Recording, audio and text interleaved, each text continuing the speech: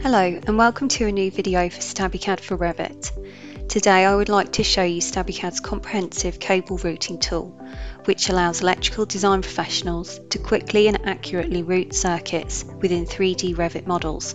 This system was created by placing electrical equipment using the Stabicad content families and the Stabicad containments.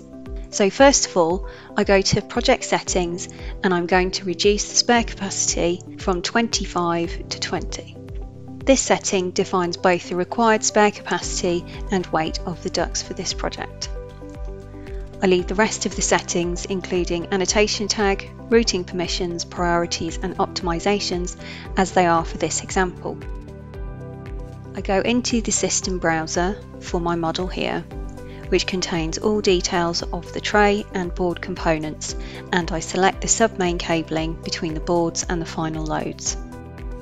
Using the Stabicad tool Show Routes, you can see the current routes of the sub-main cables.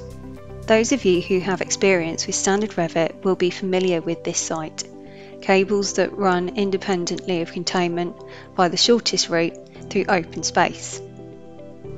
Now I will show you Stabicad's auto-routing tool.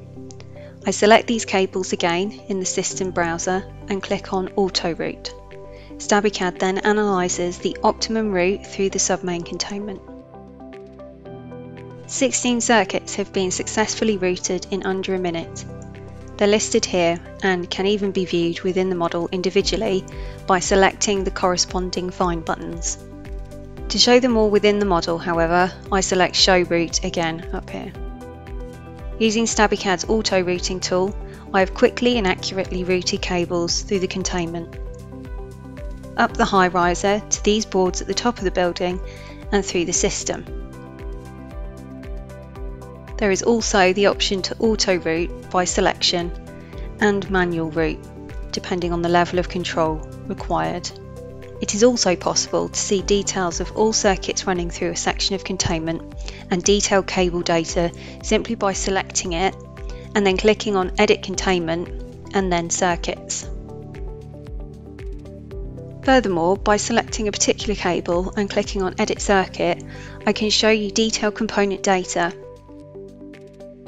and using the Find buttons, follow the exact route of the cable, as it has been accurately auto-routed by Stabicad through each section of containment. Thank you for watching and see you next time. To request a demo or learn more about Trimble MEP products, visit us at mep.trimble.com or find the right link for you in the description.